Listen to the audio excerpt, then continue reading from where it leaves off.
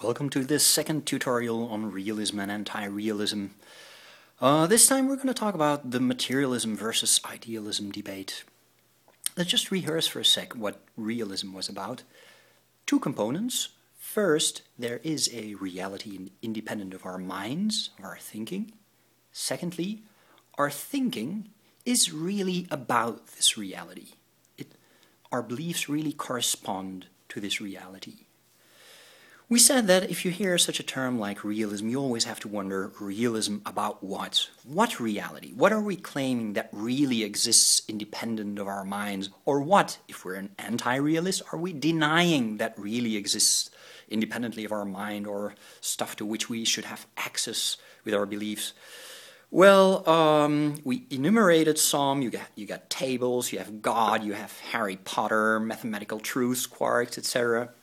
But you can also wonder about stuff in general. Is there really stuff that exists independently of our mind, be it tables, be it God, whatever? Is there just any reality which exists independently of our mind? Question mark. And the idealism debate is really about this general issue. Is there such a thing, such as reality, which exists outside our mind? So it's also about mathematical truths and gods, etc. But actually, a lot of it focuses on material things. So we're going to have this contrast between materialism and idealism. And material things, God is not really a material thing, right? And mathematical truths are also not material things. Tables are. Tables are part of what philosophers call the external world. Physical objects belong to the external world. It's the world in which we walk every day. The floor on which I'm sitting right now belongs to the external world. And realists kind of suppose that this external world is material, that this table is really made out of stuff. And this stuff is something different than, let's say, what our mind is made of. I was tempted to say the stuff of which our mind is made, but then we say stuff.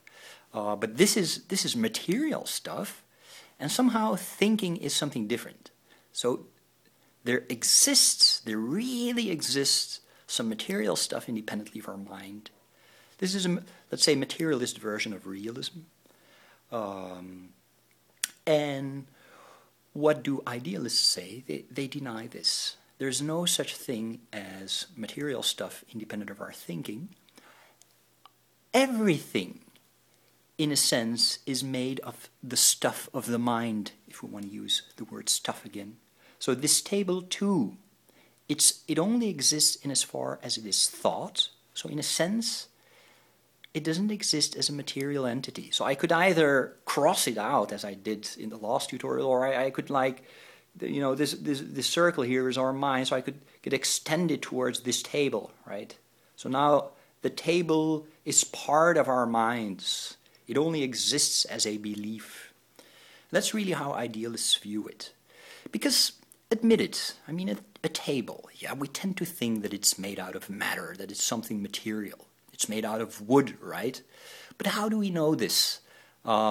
In a sense, wood is also a thing which we see, and see, this just means that we have, let's say, visual images in our brains of tables. And then you would say, yeah, but we know that it's made of atoms, and this stuff really exists because we know it from the lab, but also atoms. In a sense, we only know of atoms in as far as we think about them. So idealists say reality is fully dependent on the mind. Or mind precedes reality. Mind creates reality. And there's an arrow here, and now this arrow can really mean it creates it. We create the table. The table does not exist there independently of our thinking, and so that we just passively need to wait until the table, let's say, comes to our mind. No, we create it. It's our table. It's the table that we're thinking. Okay. And it's thus with all things, actually, right? So mathematical truths as well. God is a little bit difficult. In that sense, idealists, and there's a tricky issue here. they don't necessarily deny one in an absolute way. Because if you take Kant, I named some idealists here, Kant, the philosopher Kant. So he didn't say that there does not exist such a thing as a real table. He said that the table which we experience is made, let's say, out of the stuff of the mind. It's a belief. But in a sense, behind this table, probably there exists something like a real table. Something. But we don't know what it is. Kant called it the Ding an sich. It's a thing on itself. On itself. We don't know what it is.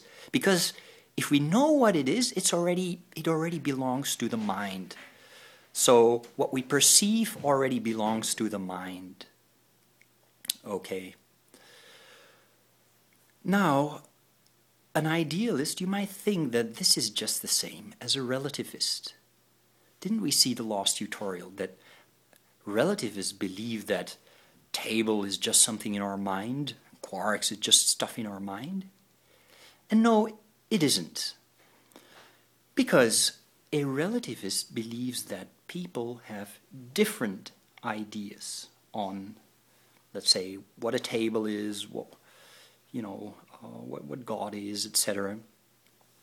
So, but Kant believed that everybody thinks exactly in the same way.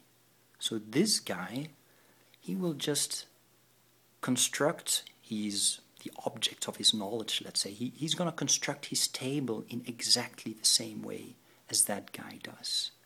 So you can actually be an idealist without being a realist. This is a tough idea to understand for a lot of students, why idealists are not necessarily relativists. But they aren't. So Kant, he believed in absolute knowledge. And it's because everybody thinks in exactly the same way. And they necessarily have to think in that way to acquire knowledge. You could think of it as follows.